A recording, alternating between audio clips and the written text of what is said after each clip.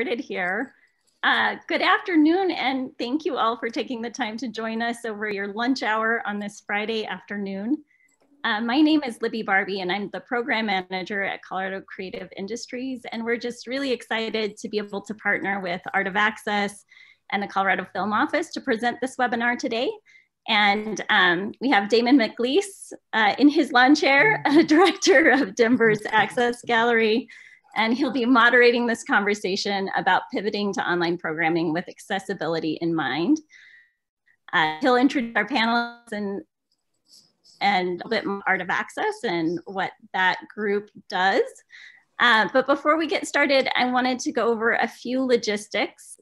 First of all, we have ASL interpreters on the call today.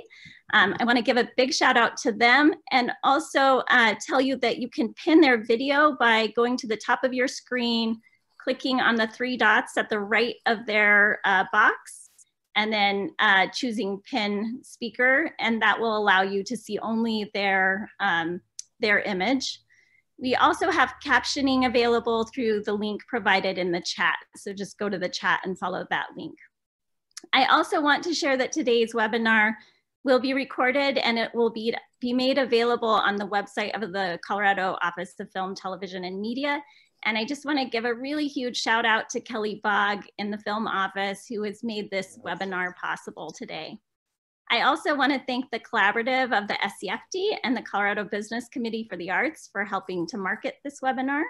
And without any further ado, I'm going to turn it over to Damon to introduce the panelists and start the conversation. All right, well, thank you so much, Libby. Yes, I'd also like to give a big shout out to Kelly and just everyone who helped put this together. My name is Damon McLeese. I am a fairly large white man with a quickly growing gray beard, wearing a gray sweatshirt and black rimmed glasses, sitting out on the back porch on a beautiful Colorado day. My role at Access Gallery is I'm the executive director. Through that role, many years ago, we started a group called the Art of Access Alliance Denver. If there are any members of the team on board today, please identify yourself in the chat. We'd love to give you a shout out.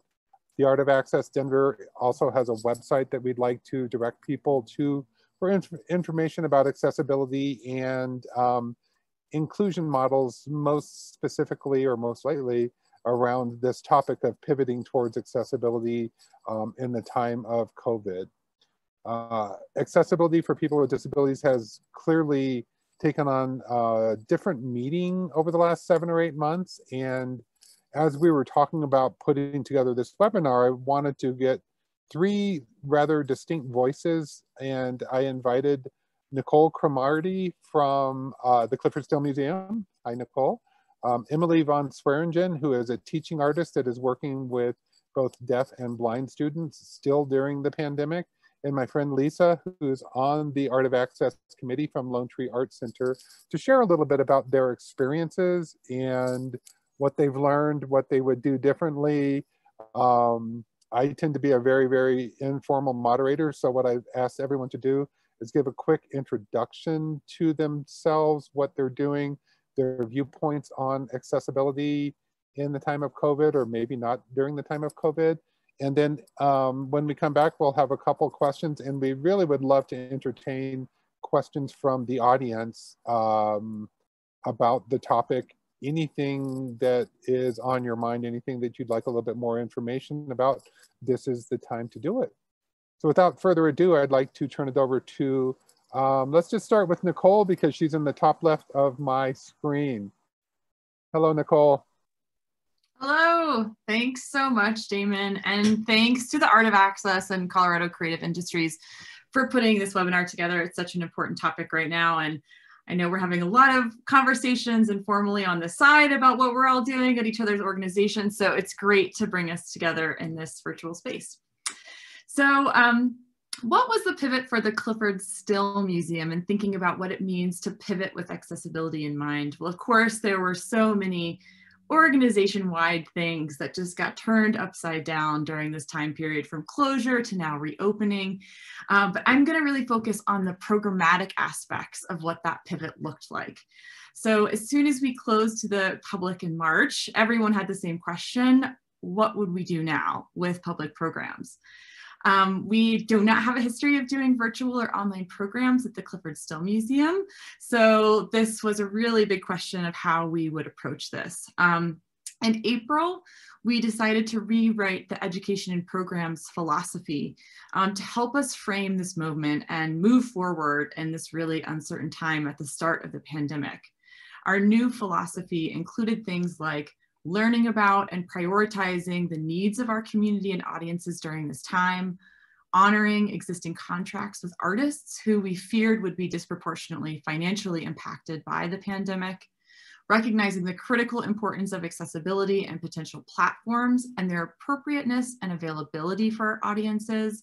And this one was really important, focusing on experimentation rather than perfection. And we certainly practice that every day.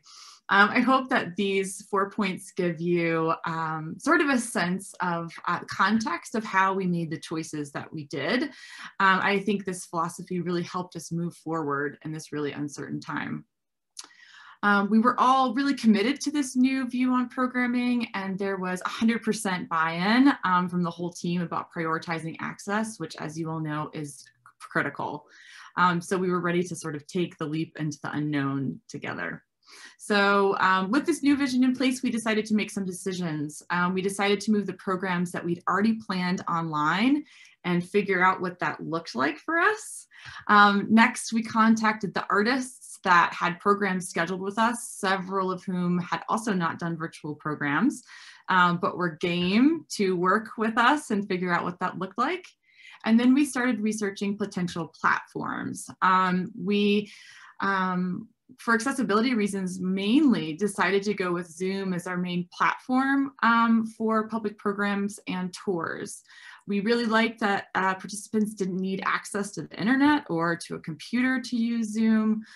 They could access just dialing up on their phone. And it seemed like early on, a lot of people were using Zoom. So we were excited to utilize a tool that our audiences might be using somewhere else and we're starting to get familiar with. With Zoom, one of the features that we took advantage of from the start, and I think this was something that Damon really called out for us, was that we were excited to be able to include captions as a part of our programs. And in our early experiments with captions, we actually had one of our education staff members provide all of the captions for our programs. And this worked pretty well, particularly for programs that were at least somewhat scripted. She was able to copy and paste large chunks of text. As we developed programs that were less scripted, we made a move to using Otter, which is an automated text transcription application. And Otter uses artificial intelligence and machine learning technology, and we found it to be pretty accurate. Otter is great because you can teach the program specialized vocabulary. And the example of the Clyfford Still Museum, like telling that the name Clyfford is spelled with a Y and not an I, which is a really nice thing to have. I should also mention we are forever grateful to local partners who really pushed us to think more deeply about accessibility online. I want to share just a couple of examples of the ways we've worked with partners during this pivot. So in preparation for a full day of virtual programming to celebrate the 30th anniversary of the Americans with Disabilities Act with this past summer, we worked closely with colleagues from the Atlantis community, Rocky Mountain ADA, and the Colorado Advisory Council for the Persons with Disabilities. These organizations were amazing in providing resources for our staff, giving feedback on our plans and how we might make our programs more accessible, and helped us connect with audiences who might be looking for ways to celebrate the ADA anniversary after so many in-person celebrations had been canceled due to COVID restrictions. With their help and many others, we created a mixture of programs that were both pre-recorded and live. One other quick example that I have to mention is working with Laridon, which is a Denver-based organization who provides services to children and adults with intellectual, developmental, and other disabilities. They've been a really critical partner to help us shape what an online arts program for their adults with disabilities could look like. Our education team had been working on a monthly visit to Lerridon before the pandemic struck. And two educators on our team really took the lead at reimagining what this could look like online. This quickly shifted to a weekly program based on demand. And then I think more recently has really transitioned to being monthly, but essentially the educators worked really closely with Lerridon's program manager and the participants themselves, ensuring that we were co-creating meaningful experiences for the Lerridon community. Another great aspect of this program was that the CSM educators sent art supply kits to the individual participants. These kits gave participants access to supplies that they might not have on hand while they are participating from their homes. We worked with Linguabee, who's providing American Sign Language for this webinar today for each of those programs. And having an interpreter allowed education staff to connect with one of the participants who is deaf in a way that would never be possible otherwise. The very first interpreter who was booked for the program had great energy, was very flexible, very personal, and quickly developed a rapport with the deaf participants. So following that first visit, the educators were really intentional about booking the same interpreter for each visit, which turned out to be really critical. The interpreter continued to build relationships with the educators and all of the participants, learned specialized vocabulary used in our arts programming. She was truly part of the program itself and a big part of its success. There's so much more I could say about pivoting with accessibility in mind and bragging on the thoughtfulness and the hard work of all of my colleagues at CSM and partners in the community, but I'll just wrap up with a couple notes on what's next. This has been an incredible time of learning for all of us at CSM. We've learned so much about tech platforms, accessibility, and the reach of programs based online. We've seen participation from across the country and internationally. We've taken the opportunity to participate in webinars like this, trainings, readings, and really leaning, as I said, on the expertise of our community partners. We're currently planning for a keynote lecture in March, which will be hosted on Zoom, English captions provided by Otter, ASL provided by Linguabee, and for the very first time, we'll offer Spanish language simultaneous translation by the Community Language Cooperative, which is a Denver-based translation provider. There's still so much to learn in this area, and I cannot wait to hear from my co-panelists today. Zoom, of course, has new features every day, so we'll continue to find ways to make our offerings more accessible and inclusive.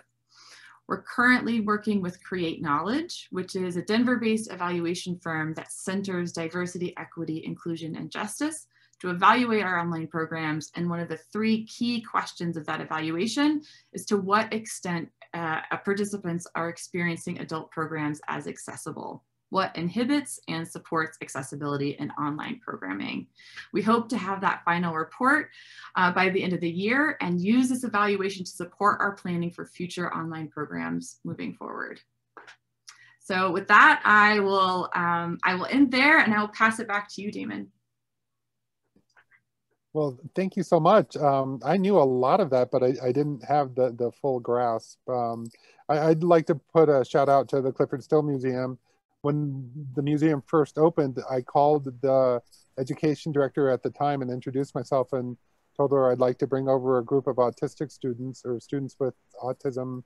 And they didn't even blink an eye. They said, yeah, come on down. We'll figure this out as we go. So I think my favorite thing that you said was the idea of exploration without perfection. So I think that that's something that we can all take away. So thank you, Nicole.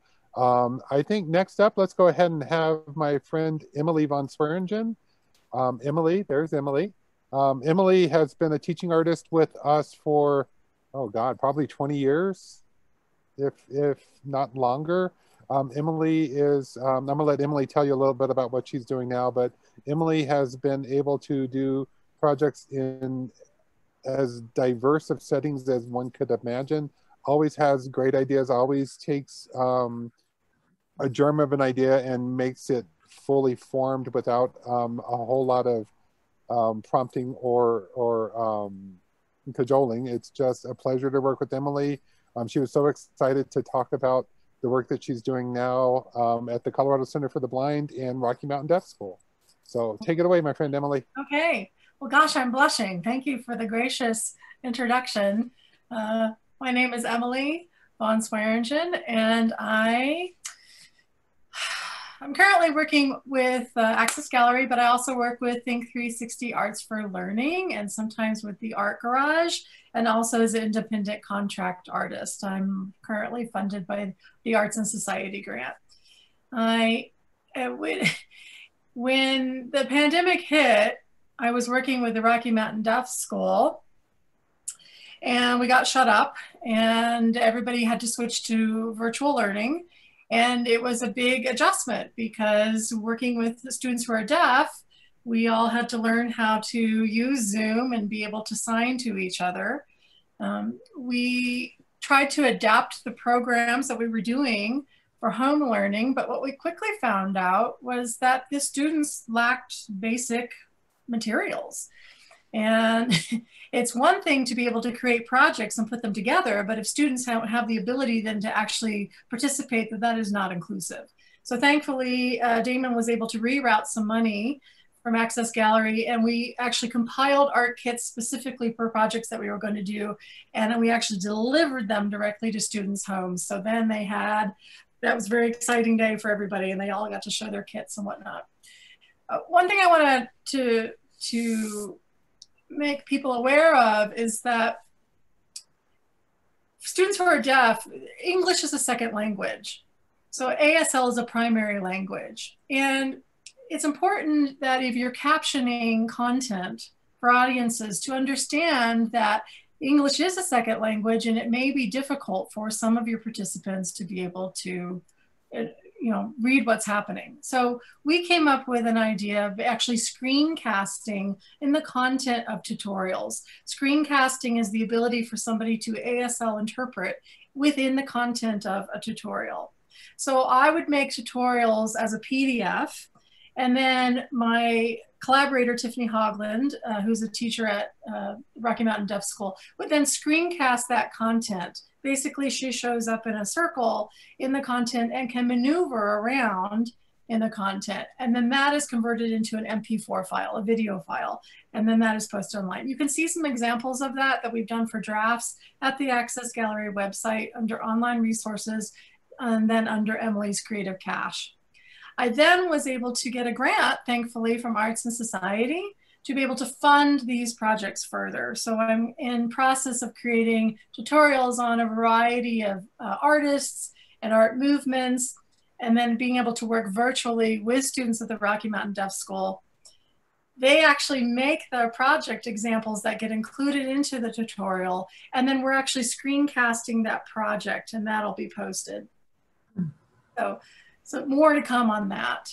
I'm back working with students at the Rocky Mountain Deaf School on a theater project. We are putting together a production of Tinkerbell in ASL, and I've been working virtually with them on making their costume elements. And this is funded by Think 360 Arts for Learning.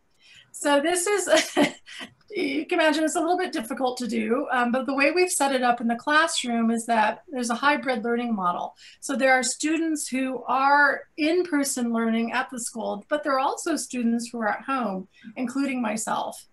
And so in the classroom, every student is at a monitor. And so we can all communicate in sign via Zoom. They can communicate with each other in the classroom, but it really is fully inclusive. We don't feel like we're just watching. Right? We feel like we're all kind of working together.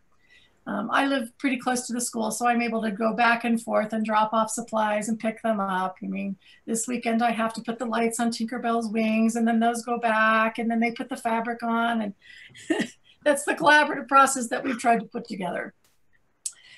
I am also working back in person with students who are blind at the Colorado Center for the Blind. Thankfully, that's also funded by Think 360 Arts for Learning. And we're working on tactile forms of weaving. And working with people who are blind, there's a lot of one-on-one contact. I cannot maintain that 6-foot distance, right? I have to be able to actually be working with their hands and very close quarters. So we are being very proactive with our, washing of our hands, and everybody's wearing masks. And I actually wear Are we going to circle back around to PPE, Damon, later?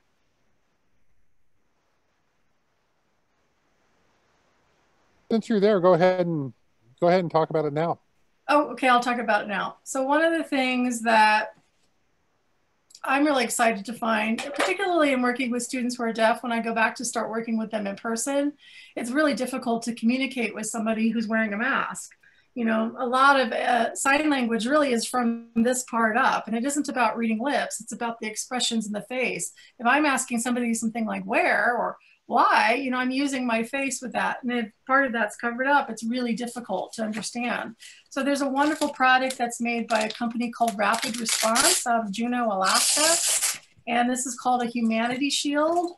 And it is basically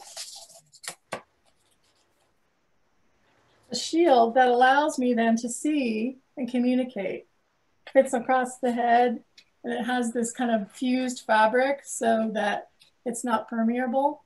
You can actually sanitize it then. So for now, I'm wearing this with my students who are blind and a surgical mask on the inside as well. And I'll put the link to this item in the chat. I know that they're having a sale right now on free shipping. So I think it's worth looking into in terms of being able to be accessible with your students. I think that is about enough right now, right, Damon? I keep muting myself. Yeah, that's wonderful. We're going to circle back around and take questions from the audience here in a minute. But you know, Emily struck on a very interesting point that I think we can all relate to. I think very early in the pandemic, we were all delivering art supplies, and we sort of got into this mode of realizing that there was a lot more need out there in some of our various communities than we had ever imagined. We realized pretty quickly on that a lot of our artists were also, or a lot of our clients were also very food insecure. So we were delivering pizza and art supplies for a while. And I've been so excited to keep up with Emily and see what she's been doing with these two groups that are very close and near and dear to our hearts. So I can't wait to see what the tactile weaving projects are looking like. And I don't think I've told Emily this, but we have a full loom available to us now. So maybe next year we can, yeah. So well, we actually made a loom. Yeah. So thankfully at the Colorado Center for the Blind, there's a full wood shop, and I work with students to learn how to use machinery and tools. And we actually made a 48 by 40, well, we're almost done, 48 by 40-inch frame loom that'll be put on the wall, and it's a collaborative effort. So people can all contribute to this one big weaving. We'll leave it on the loom as part of an art piece. If we take it off, it'll be too floppy. But I'm pretty excited about that because it's a real tactile experience. We're actually adding 3D elements as well. And then everybody's working on their own individual cardboard looms. Sounds good. Well, if you need more cardboard looms, if anyone needs more cardboard looms, let us know. We have a supply. So next up, I'd like to introduce my friend Lisa from the Lone Tree Art Center, who's got a slightly different take on how they've approached accessibility. Lone Tree is very well known for accessibility just across the board. I was on a Zoom call one day, and the mayor of Denver popped on and gave a big shout out to Lone Tree, and I thought that was really, really cool. And he was really talking about the accessibility in the way that they were able to still do a live performance with social distancing. So Lisa, you want to take it away? Yes, thanks so much, Damon. And you know, this is a really exciting webinar for me too, hearing Nicole and Emily talk about the things that they're doing. And I'm writing all kinds of notes to myself because I think one of the great opportunities that we have is to learn from each other. And as you know, as we continue to hear about creative ways that people are adapting, we can use those ourselves. So as Damon said, you know, we're as a live performing arts organization, accessibility is really important to us, and we've focused on two key constituencies. The first is constituency of people with intellectual or developmental disabilities in our sensory friendly programming. And the second is seniors with Alzheimer's or early memory loss. And we have a pretty robust program for seniors who are also considered fairly vulnerable. And so I just want to talk about those two programs because I think there's one where we were able to successfully pivot, particularly to an online delivery, and the other not so much. So our sensory-friendly programming, many of you are familiar with the term. It really is delivering authentic, full arts, live performing arts performances with just some modifications, so that if someone is particularly sensitive to sound or light or sudden changes, or is not able to sit still and be what used to be the traditional audience member, that they still feel welcomed and they can experience and engage in the arts in a way that anyone else is invited to. So the key to this sensory-friendly programming for us is welcoming people into our building. And so when we were able to reopen, which we're very grateful and thankful that we were able to reopen to in-person performances by the end of July, with all kinds of protocols in place to keep people safe, we began reprogramming our sensory-friendly performances, because the isolation around this population of performing arts is pretty profound, and it's the ability to come into a theater and experience that live performance that I think is so key to the success of our and every other sensory-friendly program. But what we have found, and it's continued through the fall, is that our sensory-friendly programs and our families, because ours are really geared towards families, they're not coming. They're, whatever challenges they're facing right now, whatever concerns they have about keeping themselves and their loved ones safe, it's resulted in very modest ticket sales for our sensory-friendly programs. So we've remained committed to making these in-person sensory-friendly programs available, even with a tiny audience. The rule is we have to have more people in the audience than on stage, and we've been able to do that so far. But even just to provide that live experience for one or two families for whom it might be the best day they've had in many, many weeks, it's still important that we do that. But we made the determination that there's no way to transfer that kind of experience online. There's no way to deliver that virtually. And so we will continue to do our in-person sensory-friendly programming, but at this point, we are just not able to really envision a way to deliver programming virtually that would be unlike something that they already have access to. Having said that, our programs for those with Alzheimer's or early memory loss, as well as our vulnerable senior population, have proven to be incredibly successful with virtual delivery. So we have two programs. One is called Arts in the Afternoon, which is a monthly program where we bring in professional artists, professional musicians mostly, and it's an hour-long concert with sort of lifelong learning that is woven throughout it. So Betsy Schwarm, who's a well-known music historian and a great, great presenter, sometimes narrates some of these concerts. And because they are in the middle of the week at 1:30 in the afternoon, and they're very affordable, and it's also a fairly short program, we have developed a great audience. A lot of groups come from senior living facilities. A lot of adults come who might otherwise feel uncomfortable driving at night, or in a very large crowd. We keep the audiences deliberately small. And we thought that we would be successful if we could transfer that program online, because we heard from a lot of our patrons, we're just not comfortable coming and sitting in the theater. So practically speaking, we invested about $3,500 in camera and streaming equipment. Our production team went through a crash course, self-taught in video production. We invited the artists onto our main stage, and then we actually live streamed their concerts. And the way that we delivered it was through a private YouTube channel.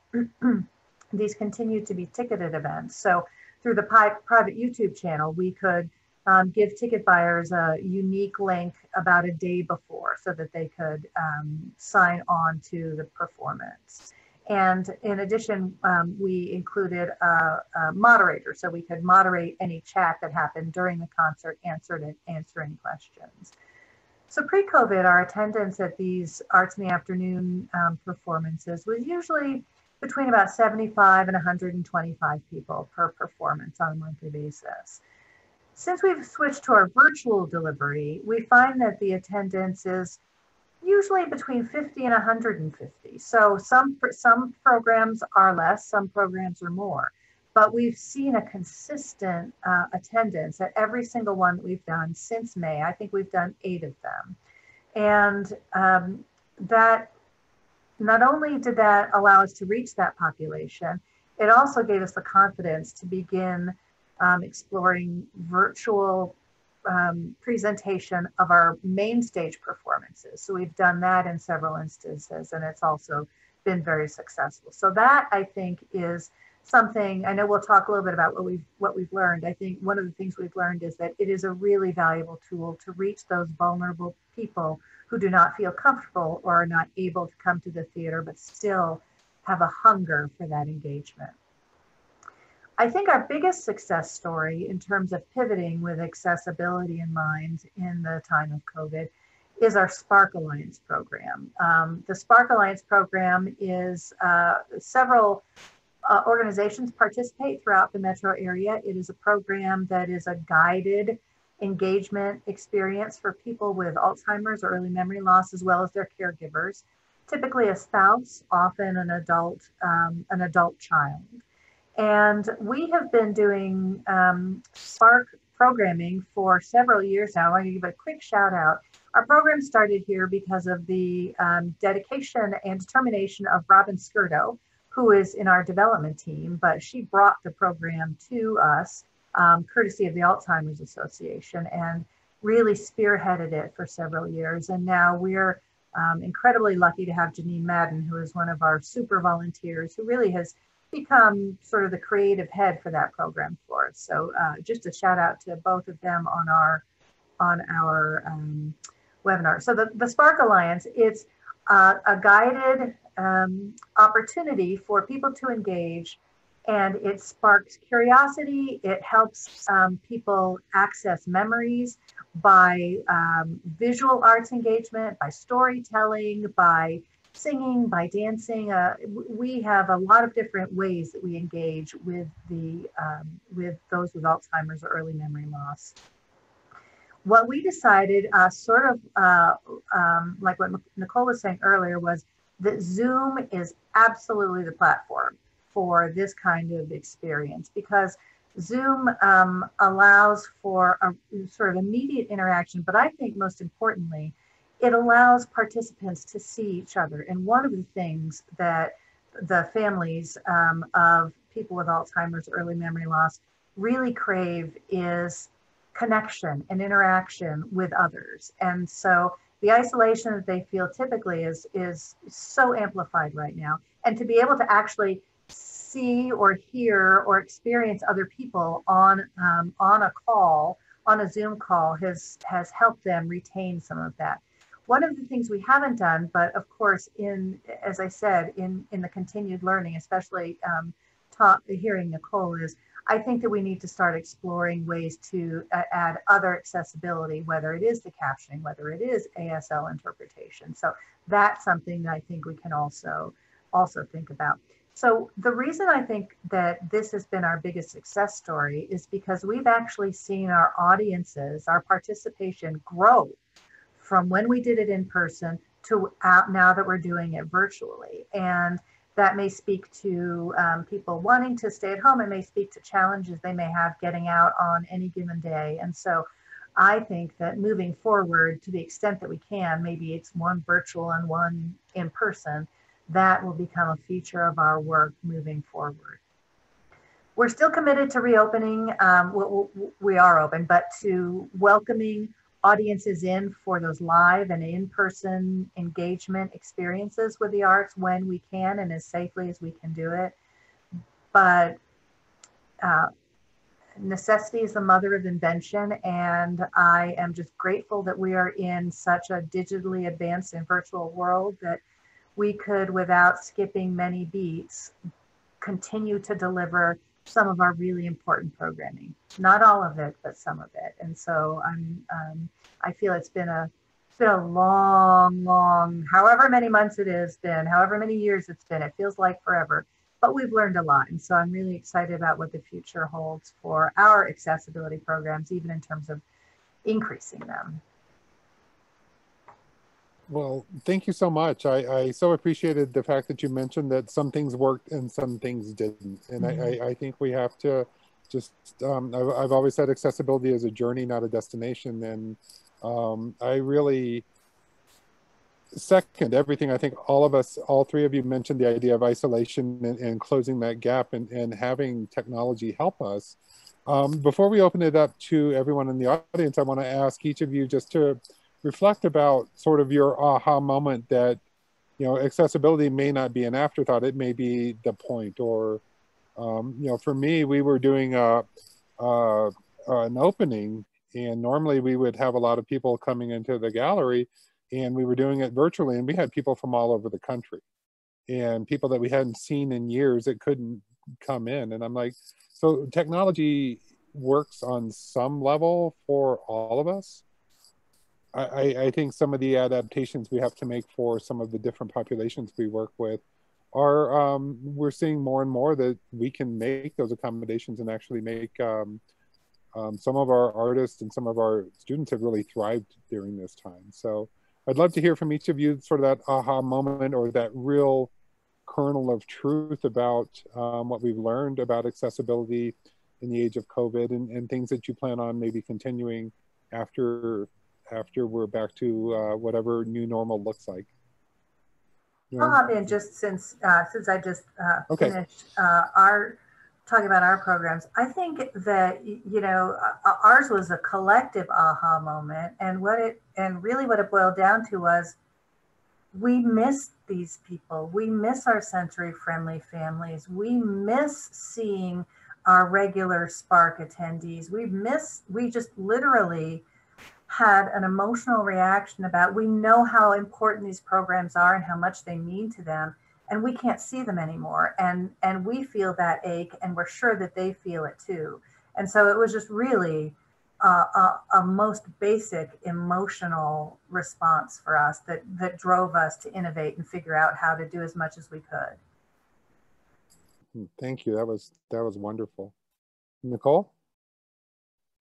Yeah, I think I'll echo what both you and Lisa have said. It's like in the beginning of the pandemic, we were like, oh no, we need to learn this technology and adapt our programs to these platforms. And now we're just starting to realize the incredible opportunities that exist in doing things digitally and all of the different accessibility features. I mean, like you're both saying, reaching audiences. I mean, I think it was a couple weeks ago, we did a virtual tour for a senior center in Brooklyn, you know, that would not have necessarily ever been able to come to the museum and experience it for themselves. So I think one of our many big ahas and takeaways is that this isn't going anywhere, and there will be a digital and online aspect to our program moving forward, and thinking about how we're creating access and expanding our reach and the people that we can serve. So yeah, really shifting views on technology and what we can do. Yes, I hate to admit it because I'm not a big fan of some of the technology. And early on, I kept saying some of our people can't get on Zoom. Now I think we've had almost all of our folks on Zoom. And for some people, it's actually a better platform than in person. So Emily, you want to round us out? I do. We found out this week actually that all students at the Rocky Mountain Deaf School are now going virtually, and this will be at least into mid-January. We originally were planning on doing our production of Tinkerbell and ASL as a live performance in an outdoor amphitheater in the spring, and it looks like that may not be a possibility. So now we are having to think about how can we put together this performance digitally as a video production. And we had even set up a green screen, and we were doing special effects and whatnot. at the school and then virtually, but now all students have moved back home. So I think we're exploring ideas of how can we then incorporate forms of animation into that as well. It's really thinking outside the box and constantly adapting to all of these changes that it really feels like it's getting thrown at you. I particularly am a huge fan of the screencasting component now. And, you know, when I finish off my Arts and Society project, we'll probably have about 15 different types of tutorials with screencasted projects in them. And those can live beyond the actual project that's being done with students. It can be accessed by, you know, people online, which I really love that. I think that's,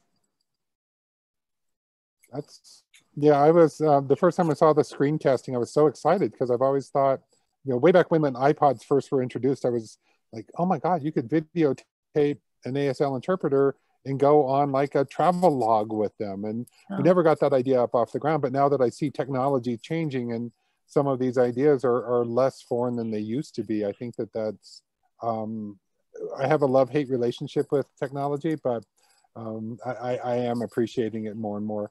We did have a question, and this is sort of, we can just open this up to everyone, about have you had any budgetary constraints or what have you learned in terms of the cost of accessibility? And we can just open that up to anyone. Nicole's shaking her head, so it's like, let's just start with you. Okay, well, it's an interesting No pressure. I know, it's an interesting question. Certainly, you know, some of these things cost money, like having, you know, a pro Zoom account, Otter as a subscription service. You know, there are budgetary considerations for a lot of these sorts of accommodations.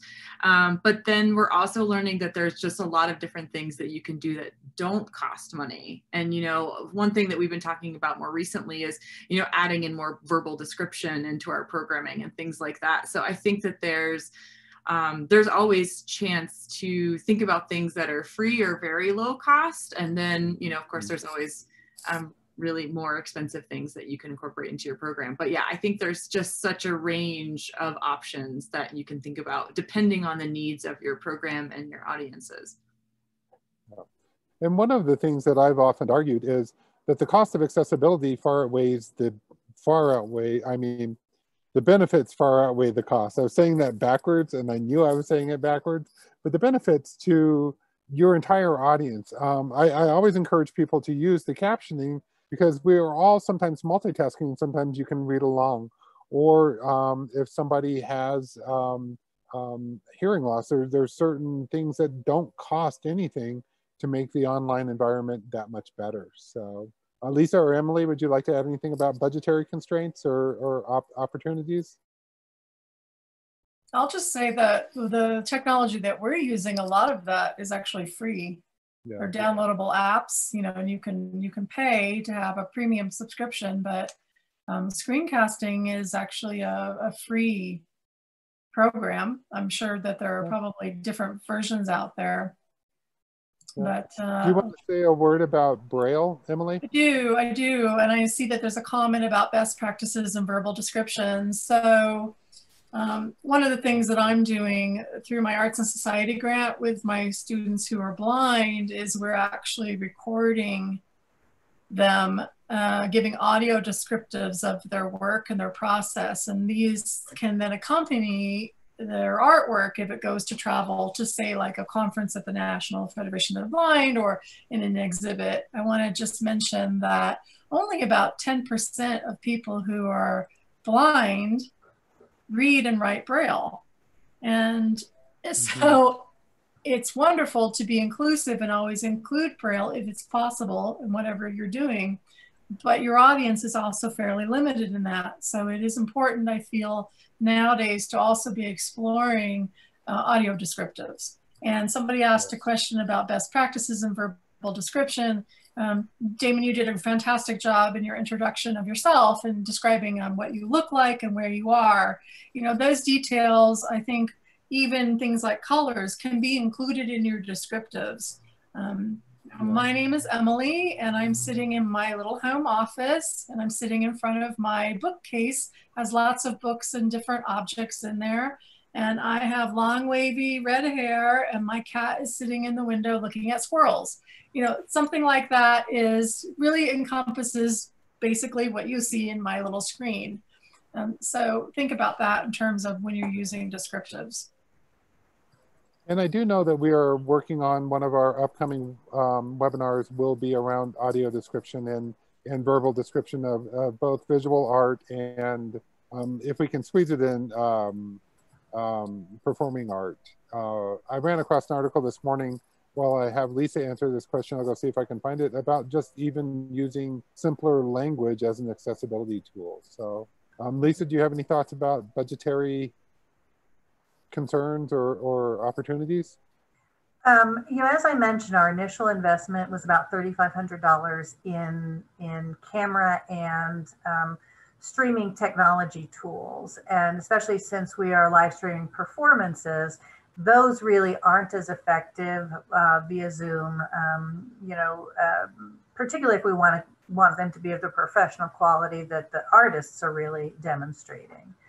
I think that my hope would be that one of the opportunities that all of our experiences have afforded is, from a funder's perspective, a recognition that there is a tremendous opportunity to help cultural and other organizations around the country increase accessibility really quickly and really easily, because we've managed to patch it together. We've all managed to patch things together.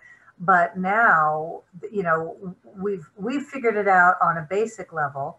And there are, I would hope, funders who would say, this has been a tremendous, maybe it's a breakthrough, at least it's an improvement on the number of people who can engage now. And so we want to continue to encourage that increased participation.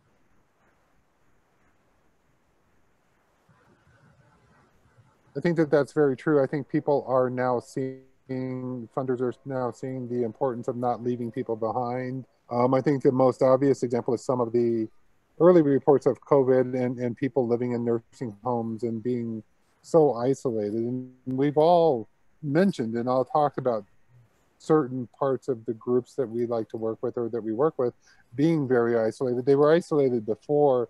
So if we can use technology and some of these things that we've learned to diminish that isolation as we move forward, I think that's all the better.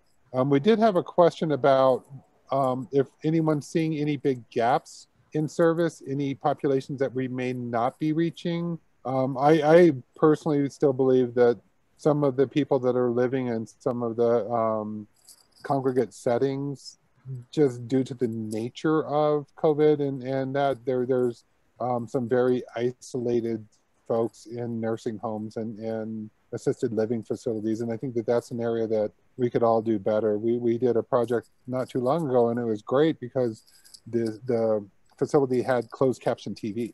Like when you go to a hotel and you have that closed menu. So even technology as simple as the TV can help bridge the gap. But are you all seeing any other gaps in services or things that you'd like to explore a little bit more? If I I'll just follow up. Sorry, if I can just follow up. Go ahead, Emily. Oh. Yeah. So I'll just follow up and say that our Arts in the Afternoon program that I was describing to you, what we have learned is that many senior living facilities are buying a ticket and then broadcasting it over their sort of proprietary TV network. Now, obviously, those are, you know, the much more affluent senior living facilities. And so, so there's still, I think, sort of a wealth gap or an income gap in terms of the resources available. And you know, the thing is, it's not just the isolation, it's got to be the crushing anxiety. You're in a congregate living facility, and you know, that's what we know is a really high risk. So, you know, if there's a way to help alleviate that anxiety, people singing outside, or, you know, actually we have a facility right across the street from our art center, and our teen volunteers are delivering notes to them. They're just sending them notes to say, we're thinking about you, and do you want a pen pal? Right. And sometimes I think the simplest solutions are really right in front of us. Somebody mentioned you could use Zoom with just a phone. There's sometimes we don't have to go down the technology route. I mentioned earlier we were delivering art supplies and pizza earlier on during the summer months. I had a thought and then I forgot about it. So Nicole, do you see any sort of gaps in service or areas you still want to explore further? I think I would echo some of what Lisa is saying, certainly about access to technology depending on economic conditions. I think recently we've been seeing, we're doing all of our, I didn't mention this, but we're doing all of our school visits online now. We've been doing that since the fall, and recently we've been visiting some early learning classrooms in particular, and we're just seeing such a difference in their access to technology, their comfort levels with using technology. And, you know, especially with very young children, you know, they want to be seeing people, interacting with people, being very active. And so we've been thinking about that a lot, about how we can think about more outreach-based programming and creating access in particular for very young children. So I guess I'm talking about the other end of the life spectrum from Lisa, right, but sort of a similar idea. Right. You know, and actually something you said sparked what I was trying to say. I think we also have to really take into account there is a real digital divide still within this country, and it seems to affect people with disabilities even almost on a double level, because a lot of people with disabilities don't have the economic ability to have high-speed internet. Now, I do know there's companies and there's a lot of people looking at those issues, but early on in the pandemic, we were working with our families. Some of them didn't even have internet, or they had computers that didn't have cameras. So I think there is a digital divide, and I think that's also another opportunity for us to think about. About 5 minutes left. I would like to ask if there's any other questions coming from the audience, or any other thoughts, comments from the panelists. I would just encourage everyone that's on the call to to lean on your colleagues in the community and beyond. I mean, as we've said, there's so much access to people across the country and internationally to look at other models and find other resources that might be accessible and appropriate for your particular needs. We're all in this together. We're all asking the same questions. Yeah. I would just, it's like Damon said, it's totally worth it. And I would just encourage everybody to keep trucking and experimenting. Yeah, experimentation seems to be a hot word today. Not everything we try is going to work, but like Nicole said, we are all in the same boat. We're all trying to figure this out together. And I've been really encouraged about the response to accessibility during this pandemic from so many different arts organizations. One of the earliest things that I saw that really made me stop and just really smile for a day was when we saw the live band performances outside the Kavod Towers. These are high-rise apartment buildings that house primarily low-income seniors, and they were all on lockdown. So these bands would start going out and just playing in the street, and the music would loft up. And some of our opportunities for accessibility have nothing to do with high tech. It's as simple as maybe writing a letter or starting a pen pal. We're doing a postcard project at the gallery where people with developmental disabilities are drawing postcards to send to people in Chicago that also have developmental disabilities. So sometimes technology is wonderful, but sometimes just the act of creation is really at the impetus of accessibility. I think we're running out of time. I would like to thank the panelists again. I'd love to thank Colorado Creative Industries and the Denver Film for making this all possible. It's been wonderful. Is there, I would like to encourage people to visit the Art of Access website. We do have a lot of shared resources there. We will be doing other webinars in the upcoming months. Most notably, I know we're going to do something around audio description, so tune back in.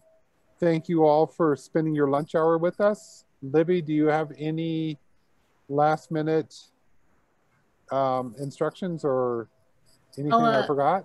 I'll let Libby jump on if she is okay. here and wants to say anything. I just wanted to reiterate too that the recording of this is going to be up on the Colorado Office of Film, Television, and Media's YouTube page by the end of the day. So if you know somebody who missed it, or if you just want to review some of the resources, it'll be up there by 5 p.m.